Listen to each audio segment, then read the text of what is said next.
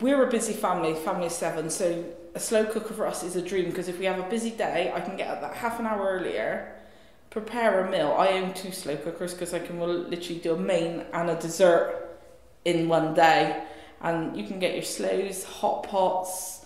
I even do bologneses, chilies, pasta bakes. There's not much you can cook in it. Like, there's so many cookbooks out there that you can use.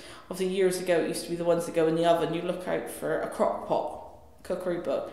Anything you can cook in a crock pot, you can cook in your slow cooker. Slow cooker would be brilliant for stewing fruits as well. So you can come into a pot of like stewed apples, and it doesn't take much. You can literally just pop them in, a bit of apple juice even with them, a few oranges you can do, and then just stew it all up, and then you come home and the kids love it with a bit of custard and warm dessert. It's cheap food as well, because a lot of food, whereas when you're cooking on the stove, you tend to add a bit, things like that, whereas you can bulk cook.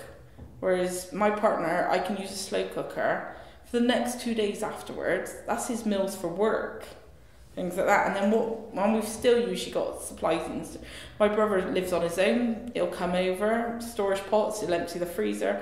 He can have a week's supply of meals, and it's leftovers that most people would chuck away.